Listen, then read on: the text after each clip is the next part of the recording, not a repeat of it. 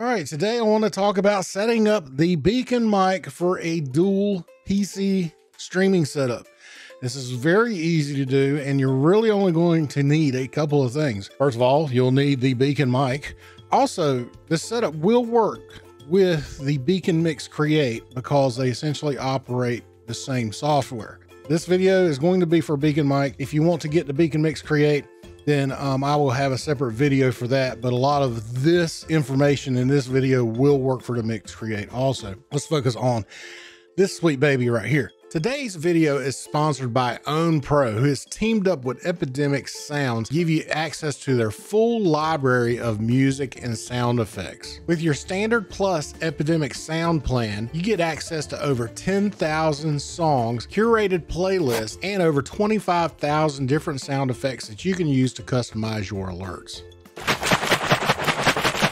You can access the full library from your Own Pro dashboard, as well as customize your own playlist for your live streams. If you want to get access to the Own Pro Epidemic Sound subscription, click on my affiliate link down below and type in TFS at checkout for 50% off any subscription. Thank you, Own Pro, for sponsoring this video. All right, so you'll need the microphone. Second thing you're going to need is you're going to need one of these 3.5 millimeter TRS cables. Now, Beacn Mic comes with one. More than likely, you're going to find that you're going to need one longer. So you can find them on Amazon very cheap. The ones that they have generally are good quality. Secondly, more than likely, you're going to need one of these. This is a ground loop isolator. So what this does is it gets rid of any of that buzzing noise that is in your line going from your game PC to your stream PC and vice versa.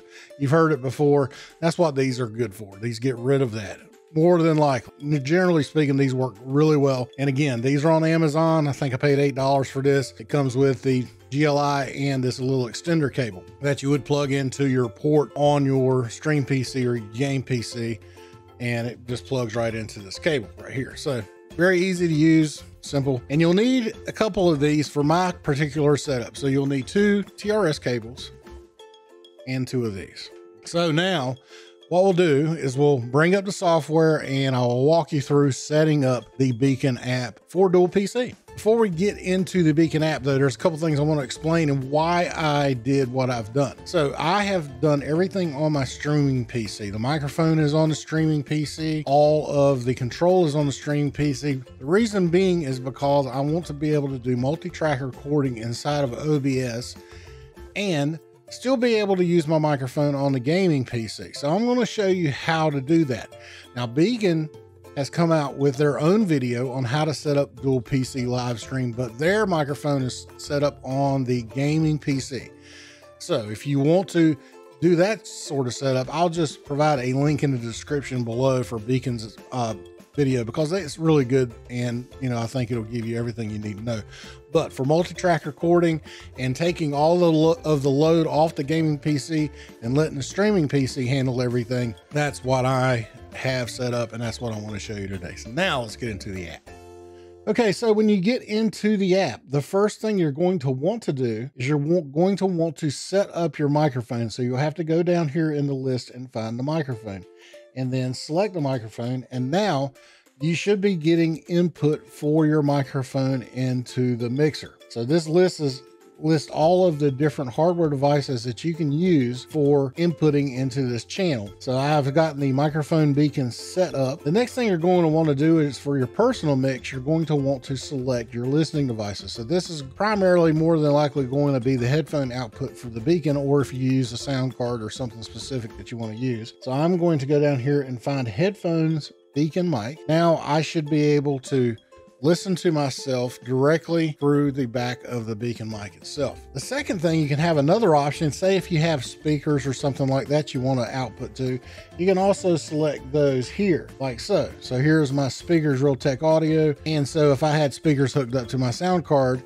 then I could switch this over and then output to my speakers and back to my headphones as needed. So that's a really nice, obviously you have an audience mix here, and down here at the bottom, this routing table shows you where you can go and you can select what you want to go to your various mixes, whether it be your personal mix, the audience mix, or a third mix, which is your voice chat mic. Now, obviously I want to send my microphone to Discord devices without sending a bunch of other sources. So here I can have a voice chat mic bus that I can send my chat and set it up in Discord without having to worry about sending everything else, which is beautiful. Another thing that you can do with this, and this is vital, is you can click on this and you can copy chat mic output to a fourth device. And this is what's key about getting your microphone over to your gaming PC. So here I'm going to select the Speakers Realtek Audio because I have a cable. It's hooked up to the back of the Stream PC on the speaker output, which is green. Typically it's green. Sometimes it may be gold if you have,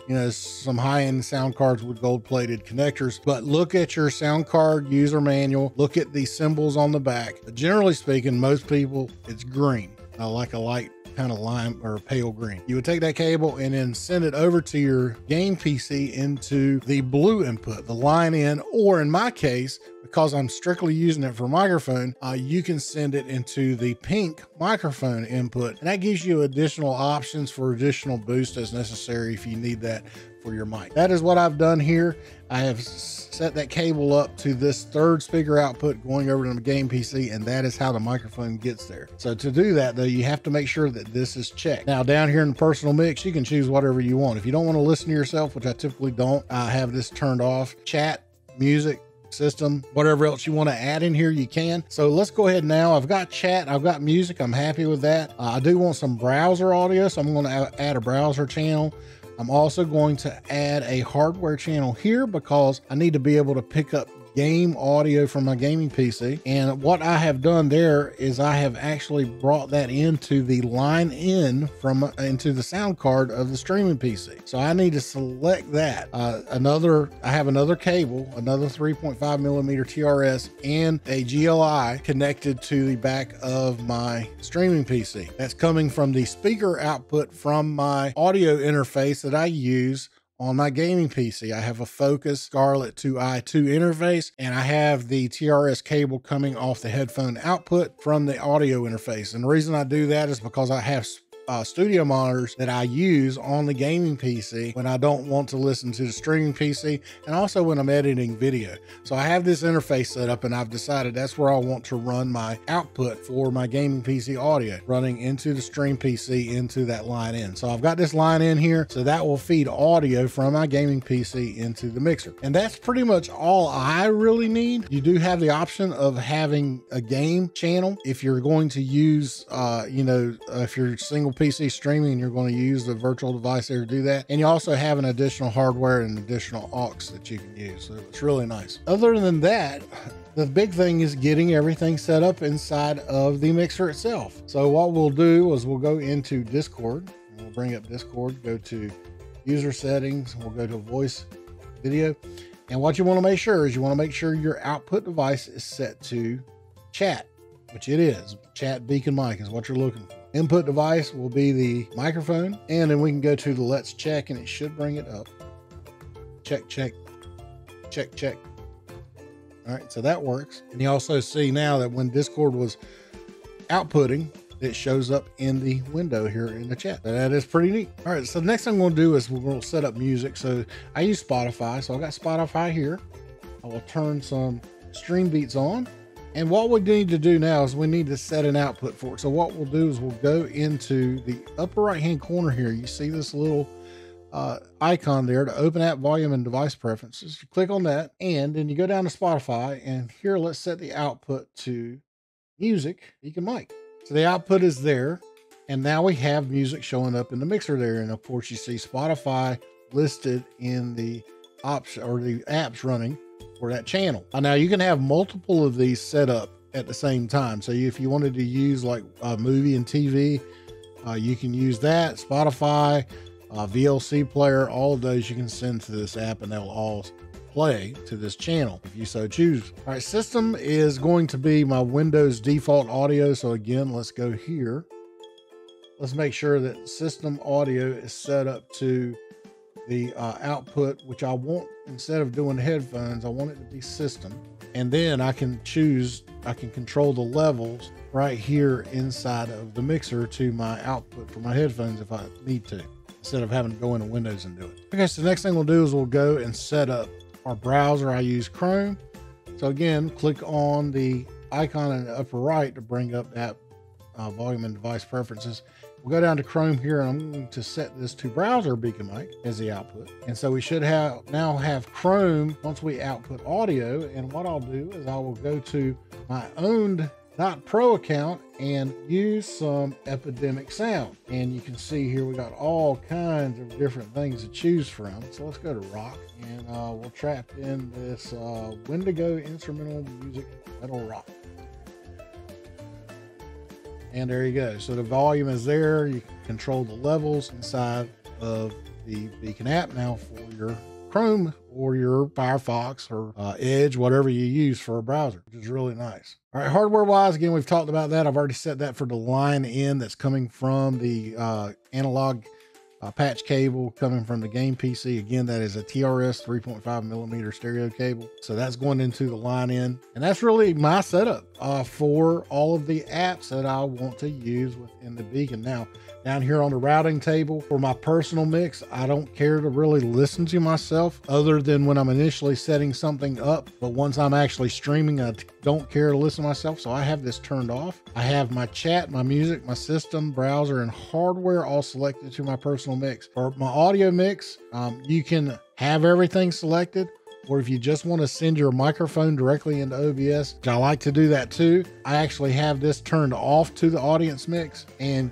I have my microphone going directly into OBS by itself. That's, you know, how easy it is to set that up. Thirdly, for my voice chat mic, if I'm just streaming and I'm not doing anything else, I'll just send my voice over this voice chat mic and have this set up for like Discord or whatnot, with the fourth output, right, going out to the speaker output of the stream PC going to the game PC. That way you have in-game comms and that sort of thing. You have a microphone set up there, and you can go and you can set the microphone from your sound card as your default record device, and then all of your games will automatically recognize that as your microphone. If I just want to listen to music on, say, on my gaming PC through my studio monitors, or if I'm editing video and I want to listen to my commentary to edit the audio per se, you know, any of these other outputs through this voice chat mic, and that will actually go over to my game PC also. So that's another option too. In the case here, if I wanted to listen to music, I would select this going to the voice chat mic, or if I wanted to listen to, you know, the Adobe Premiere audio output, I always have that set to system. So I would just turn that on. So this gives you options for what you need to do. And I mean, essentially you get 4 output buses with the Beacn app, which is fantastic. I really like that a lot. Now let's talk about OBS and setting up multi-track recording. Okay, so let's go ahead and set up some audio sources inside of OBS.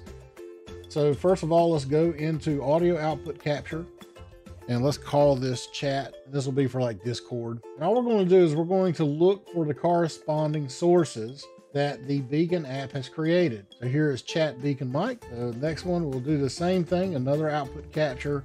We'll call this music.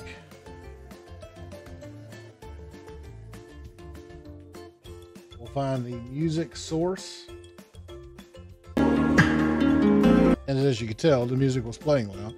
Now, once you get all of your sources set up inside of your source list, now what you need to do is you need to go to 2 places. First of all, we need to go to Advanced Audio Properties.